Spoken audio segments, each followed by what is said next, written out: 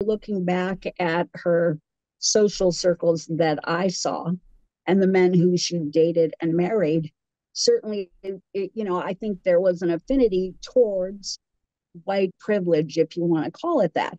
So, in my opinion, playing the race card seems opportunistic Mm. on the grounds that it was never a focal part of her identity, never on the TIG that I saw, never in her social circles. She never belonged to a Black sorority in school. The schools that she went to were very eclectic and diverse. And that was great. But that being said, if you look at who she married and surrounded herself with, um, I don't feel that she has license to play the race card. So, Yeah, Peter, okay. can you just explain where your case is at now? Okay. Well, in the trial court, we had a district court judge that decided on the motion to dismiss that was raised by Meghan Markle. And the motion to dismiss basically was saying, well, if you look at this comment and you look at this comment and you look at this comment, they all either mean nothing or their opinion or whatever. And and so the judge basically agreed with them and threw the case out. When then we filed the notice of appeal, and at this point, our brief has been filed, and Meghan Markle's brief has been filed, and now we just have to file our reply brief, and then the case will be getting ready for oral argument and a decision. But I would want to point out, what am I talking about in terms of these different things that were said? So would it be all right if I explain that to you now? Please. Okay. So just to give a for instance, okay. I remember, by the way, Shapiro in the OJ trial, put those glasses and said, I can't read with them again. Okay, so if we just kind of take a look, okay. So it's one of the things she said is, you don't know me. Betrayal comes from somebody that you have a relationship with. So really, how is that all by itself? How is that defamation? It's not. All by itself, it just is a statement. It doesn't say Samantha Markle is dishonest, Samantha Markle is an opportunist, Samantha Markle is this or that. It's basically just saying these words. You don't know me. Betrayal comes from somebody you have a relationship with. Or the next one, I grew up as an only child and I wish I had siblings. Or where she then said that it's been at least 18, 19 years ago since she saw Samantha, which wasn't true. And 10 years before that, which wasn't true. And then also Samantha changed her name back to Markle when Meghan started dating Prince Harry. That's the way that not Samantha, that Meghan Meghan. Markle. But Meghan Markle, in putting it that way, was not being honest, because the actual quote was uh, Samantha changed her surname back to Markle only when Markle started dating Prince Harry. So when I started dating Prince Harry is what she said. So, the fact is, if you take them all by themselves, they're really meaningless. But when you put them all together, which they're said together, and you put them all together, it's basically making Samantha Markle look like she's some kind of a stranger to her, who is now trying to cash in on this whole thing, because Samantha wrote a book, and the book wasn't really about her sister, but the title kind of used the word pushy sister. And so without ever reading the book, Meghan Markle decided, I'm going to destroy that book. Nobody's going to read it because I'm going to destroy Samantha's reputation in the media. But when you're talking about somebody that is at that time dating Prince Harry and so on, you're talking about someone who, a normal person would say something like that, even if they could get it in the newspaper. Maybe it's a little bit of a negative thing to somebody. But when you have millions of people that are reading these things or hearing these things from Meghan Markle, it becomes so much worse. And it did become so much worse in the Netflix series that she did, because there she had this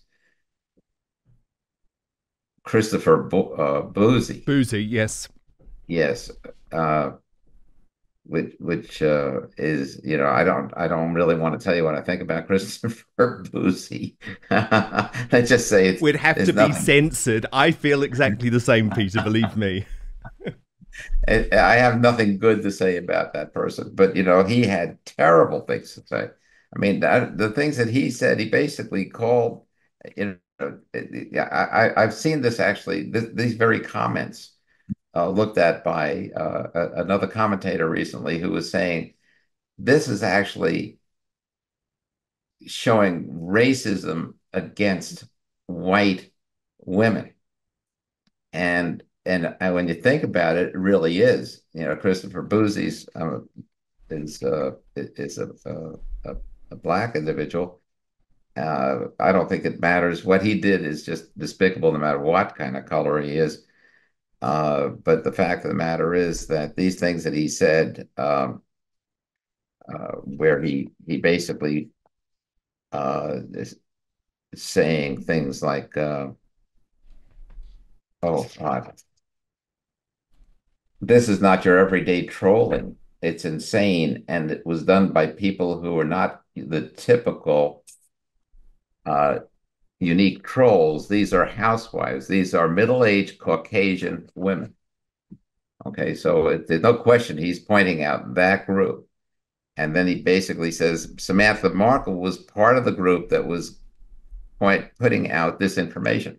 Well, in other words, okay, if you have a group, like if you have a group of people that put up Confederate flags, some of them may be racist, some of them may not be racist. And there's case law that basically says you can't include everybody in a group. But if the group is defined as everybody that puts up Confederate flags, the one thing is they all are putting up Confederate flags, as that's the defining factor that puts them in the group. So here he's saying that Samantha Markle put out this information because she belongs to a group of people who put out this information. That means that she herself puts out this information. So she's accusing her of being a liar, being dishonest, because the one thing we know about this information is it's not true. Okay. And just before you go on, Sam, do you feel like Meghan and her Sussex squad trolls, like Christopher Boozy, were using anti-white racism against you? Well, I do. Any suggestion that I could or would ever be part of a hate group, and that was the overtone and implication. It was pretty clear. I believe that was the motive. Is it will incite a lot of violence. So certainly it's baseless. I mean, like Peter said, if I was online defending my dad and saying that's not true, that's not true, that's not true, that doesn't make me part of the rest of the population, millions of people around the world who are having their own opinions and who are saying things because of controversial headlines, because they were forming an opinion based on observable actions. But that doesn't make me part of their group. I'm a family member, and we had our own opinions, valid, unique, separate from the opinions of the public. And if based on observable actions, sometimes those opinions intersected, as a family member, I certainly felt like it was my right under the Constitution to express that and express what I disagreed with. That doesn't make me a basher. It doesn't make me the leader of a hate group. No, of course, because it had nothing to do with race. So he's applying labels that are wholly inaccurate, and I think that's actionable. And just to clarify, Sam, growing up, Meghan identified as Caucasian, didn't she? Or at least on her acting form, she was identifying as Caucasian. Correct. And reportedly on her driver's license.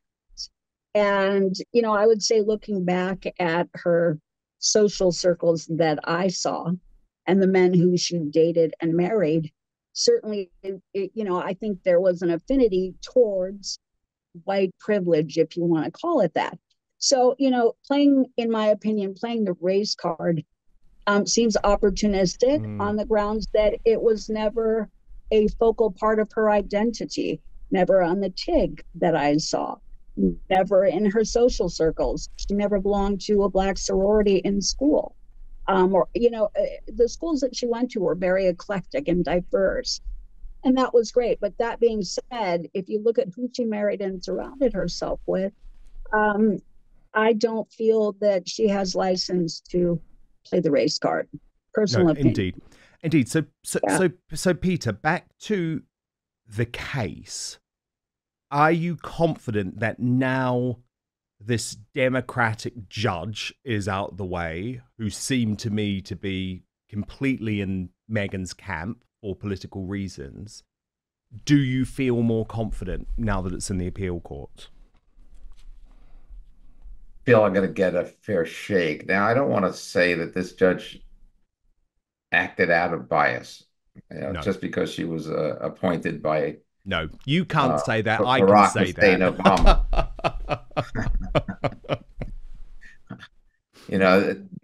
There are appointees on the bench that were appointed by Obama who are just wonderful, fair judges. And so to smear her with an unfair brush and saying that this is what motivated her to make the decision she made, I can't say that in all fairness. I can say it may. But now I'm going to be in front of a panel of 3 judges in the 11th Circuit Court of Appeals. And it's very possible that I'm going to get 3 more Democrat judges, or I'm going to get 3 Republican judges, or I'm going to get a mix in most likelihood, at the greatest likelihood. And I think that these judges are at that point, these are learned men and women who have achieved an epitome of success. Okay, to be a judge on a court that's just below the level of the Supreme Court of the United States, you've got to be somebody. And as long, I don't know who's been appointed in the last 3.5 years. The Biden appointees, I've seen some of them worry me. Some of them are probably great. But the fact of the matter is that I think we'll have a fair shot going forward, and we'll see what happens. I just hope for the sake. And will Meghan Markle have to take the stand? Not in the appeal. The appeal is based entirely on the record of what was said, and this was the dismissal of a complaint that is deemed to be true on all of the allegations in it. And we've got all of these things that were said, and either the Court of Appeal is going to do what our trial court judge did, and do what the defense wanted, what Meghan Markle wanted, and look at each one individually. I mean, even if we were to take every word that I'm saying here today individually, it doesn't mean anything. It's when you combine words and you combine thoughts. I mean, that's thoughts are basically, how do we think? We think in terms of concepts. Okay, if you want to think of a cup of tea, that's a concept, and we have words that make that up. And the most dangerous part of Meghan Markle isn't what Meghan Markle has done to her sister and her father, and the royal family, for goodness sakes. Mm. The most horrific part of Meghan Markle is what would possibly come about in the event that the globalists should walk away with this election like they did the last one. Because quite frankly, that would probably put her in a position of some power. Yeah. Which well, she wants political power, doesn't she? Yes, that's what she longs for. These folk don't get it wrong. I mean, here they are, the worst offenders that I've ever seen in terms of being able to destroy somebody on the internet, because they've got the Sussex Squad, which you have personal I know all about experience. But, oh my God, they are absolutely horrendous. And you have them basically controlling the worst abuse on the internet as they go around pretending that what they want to do is stop all kinds of activity And they have such as never that. once called out the Sussex squad. Never once. They have never once said, do not troll in our name. In fact, the honorary leader of the Sussex squad, the bloke who you mentioned, Christopher Boozy, was actually given the big platform on their Netflix show. And Sam, look, Peter's talking about this from a legal perspective, but from a personal perspective, I know this has caused you a huge amount of pain, hasn't it? You feel like Meghan did all she could to degrade you, to discredit you, to effectively ruin your future earning opportunities. And it's taken a huge toll. Exactly. More than 5, 6 years of my life. I mean, there was a point when I couldn't go out of the house because people were reading tabloids that were driven by paid PR, making me out to look like a monster. And so my reputation as a mental health counselor, my degree, my personal friendships, neighborhoods, so any social activity, I became really reclusive because people would judge me. And I heard whisperings from next door neighbors based on what they heard, and it was really a difficult way to live because of social labels that were driven by, in my opinion, a corrupt agenda, malicious, and paid. And I didn't have the power to fight that. So it felt like no matter what I say, nobody's going to listen to me because all they see is, everything that's going out on, up in the ether in cyberspace, where all the money's floating around and where the control really happens. I mean, And it was very real, it reminded me of yeah. the Wizard of Oz. Pay no attention to that man behind the curtain. There was somebody behind the curtain creating the big cloud of smoke that was overwhelming, and that's all people really saw, and I that's know. what they And it believed. took such a toll on you. And I always need to remind people because for some reason at the moment, there is a particularly vicious streak out there of nastiness towards the Markle family online. Mhm. And I really have to stress to everyone that I have known Samantha now since before the wedding. And everything that Samantha warned of has come true. So actually, if the royal family had listened to Samantha, if Harry had listened to Samantha, they would have known what was coming. And this particularly vicious streak online at the moment towards the Markle family really has to stop because it is based on lies. You're buying into a Sussex Squad narrative and it is really, really bad. So I just wanted to say that. Peter, can I just ask you a little bit? I mean, look, for people who don't know, we obviously discussed it in our last... Oh, sorry, you come in, Peter. Yeah. I just want to comment. What Samantha didn't stress are all the death threats and the fact that it ruined her profession. She's a counselor that can no longer counsel. So, her career is destroyed, her safety is at risk, and there's a lot to be said about these because these death threats aren't just little things. They're very realistic and very No, I frightening get that. to her. No, they very much are. Now, Peter, can I just talk a little bit about the political situation? Because some people will not know if they didn't watch our previous interview, which I do recommend people check out on my YouTube page. But you are obviously close friends with Donald Trump. You guys go way back. And you talk about the threat of the globalists winning the election in the US, which is obviously a real concern. But can we just have hope for a moment that Trump wins? What happens then to Harry and Meghan? Is Harry's citizenship under threat because he admitted to illegal drug use in his autobiography Spare, for example? Because Trump in the last few months has not ruled out potentially deporting Harry. Right. I know about it. I've never discussed this with Donald Trump. When I talk with Donald Trump, I talk about what Donald Trump wants to talk about. Yes. I don't I don't decide to change the agenda to what I want to talk about because I'm just privileged to be able to speak to him from time to time. Yeah. The What's that? No, go ahead. Sorry. Okay. So, I mean, yes, I mean, we've known each other for 63 years since we're 15 years old. So there's a certain love there uh, that you would have to somebody who you were close friends with in high school. And we were very close in high school in our senior year. That That's when he was my captain of Company A, and he made me his first platoon sergeant.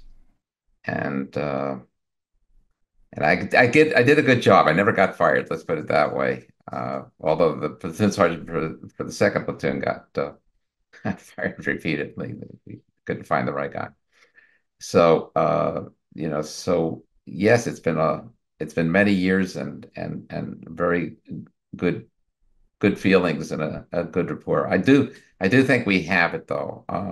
You got to remember one thing. Even though there are millions and millions of votes being manufactured, perhaps in favor of Kamala Harris, those count only for one vote.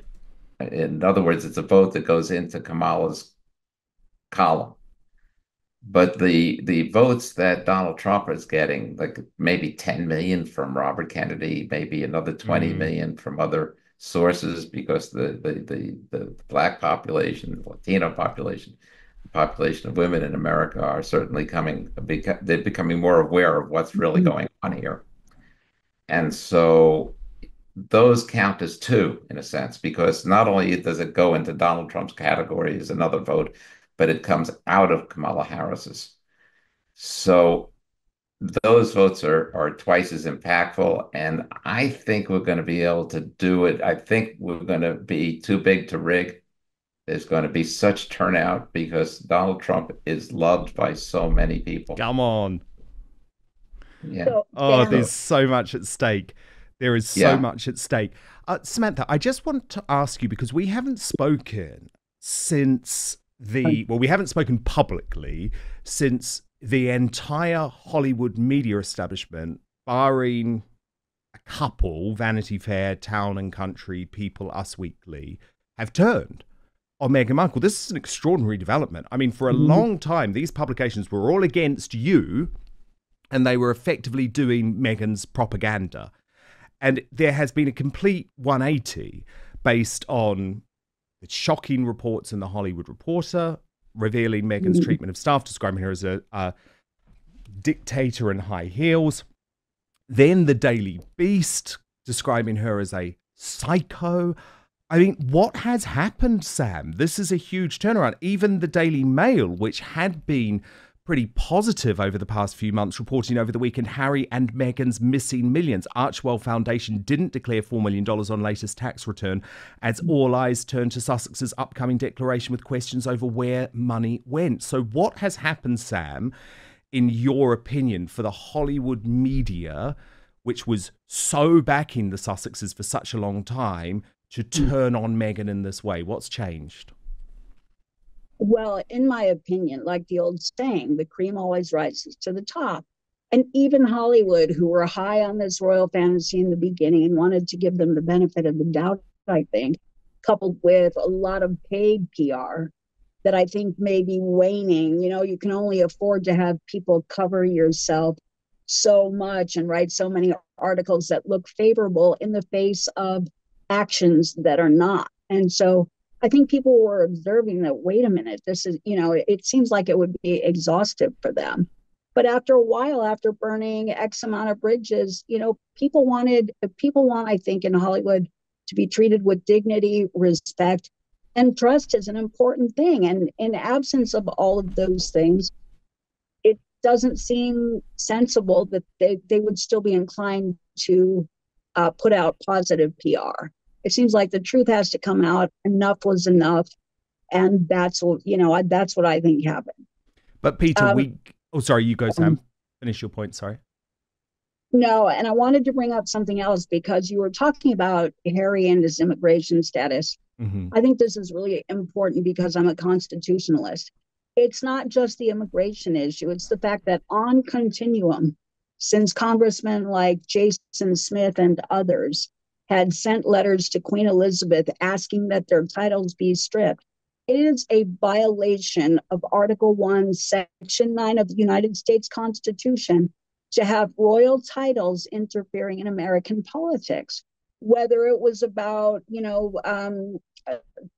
leave of absence or women's issues or mental health, or especially now censorship and misinformation.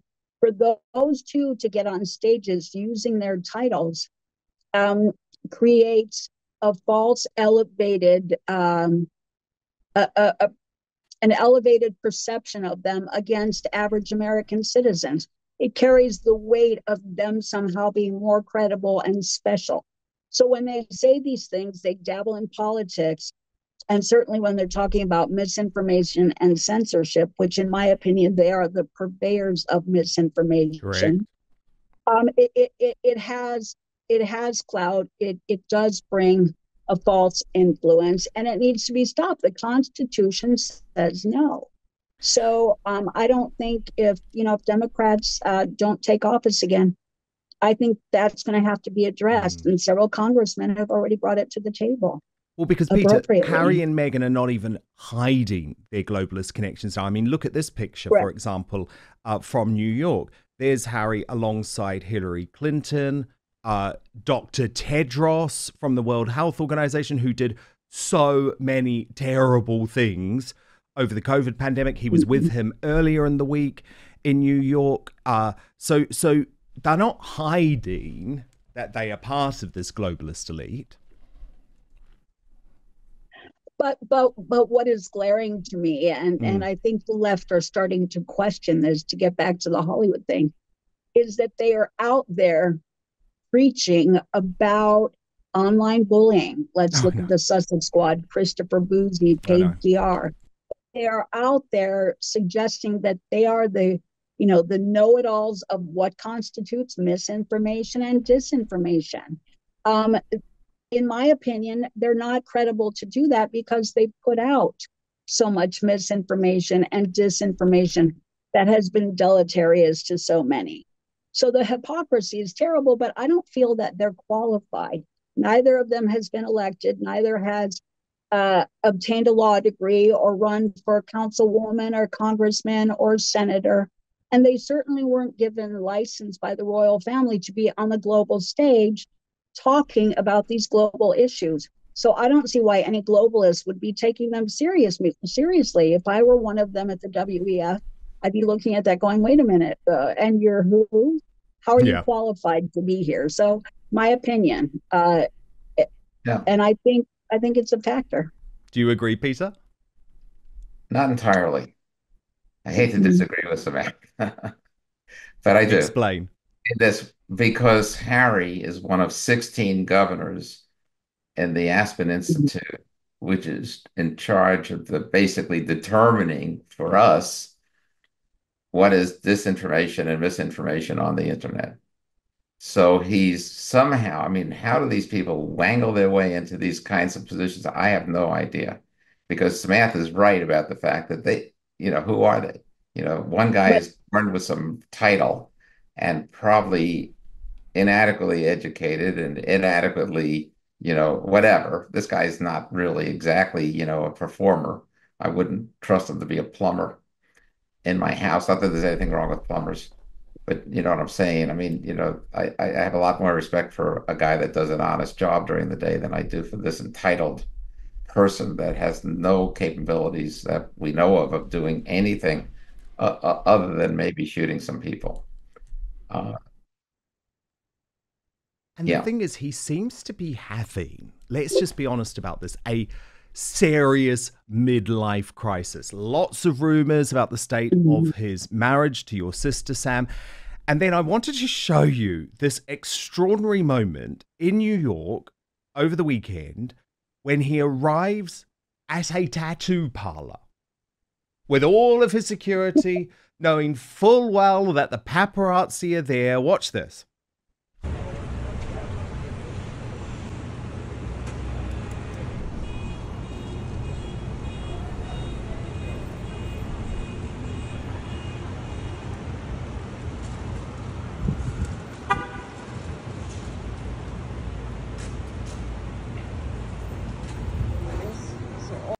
And sure enough, just as he wanted, media hysteria ensues, and Josh Lord from the tattoo parlor East Side Inc. starts speaking publicly. Cringe. Watch this. Well, nothing, of course. Nothing. Absolutely. We heard he stopped by here. Oh, yeah? And he said he stopped for over an hour. Oh, cool. What was he like just in the tattoo parlor? The truth is that I couldn't tell you anything about anybody who stopped by without their permission. So we can neither confirm or deny anything you'd say or ask about anybody who comes in. So officially, and of course we would respect anybody's privacy in the exact same way. So, from everything that I've seen, it seems like a phenomenal guy.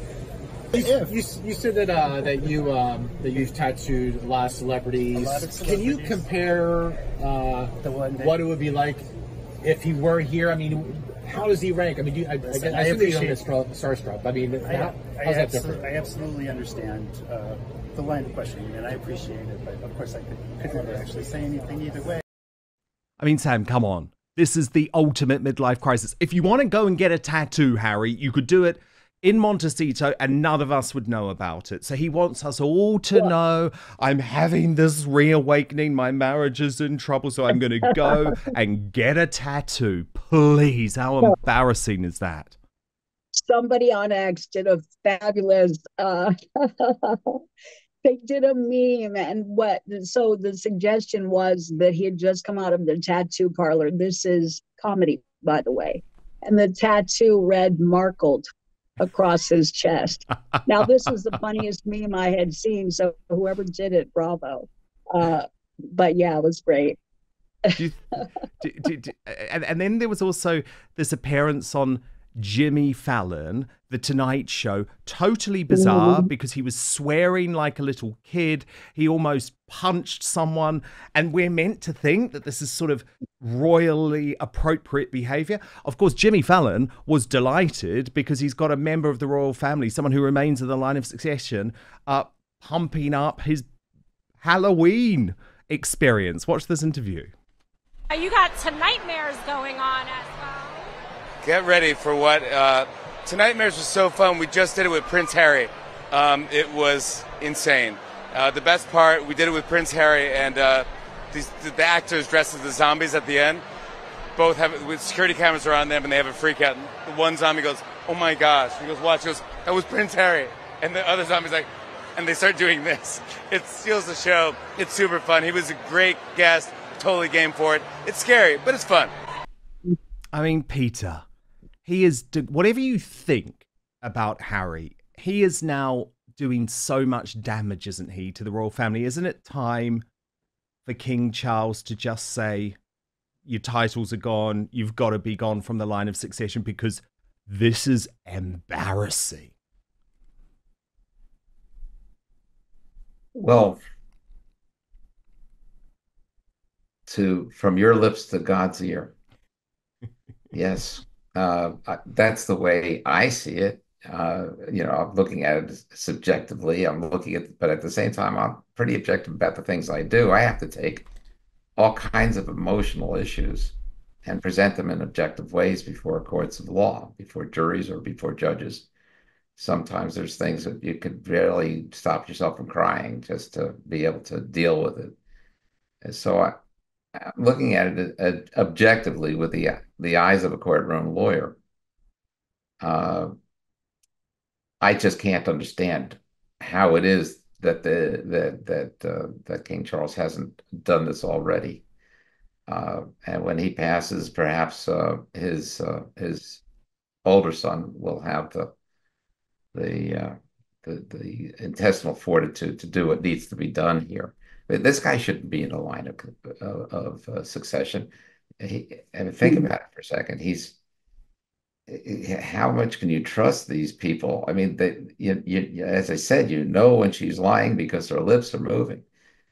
She lives in complete fantasy. She'll say anything to promote herself and say the opposite the next day.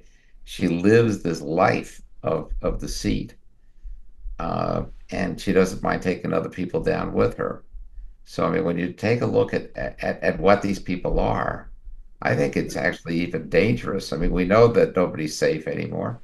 We know that Donald Trump isn't safe. We've seen that assassination attempt, 2 attempts, and who knows what else hasn't come to the surface.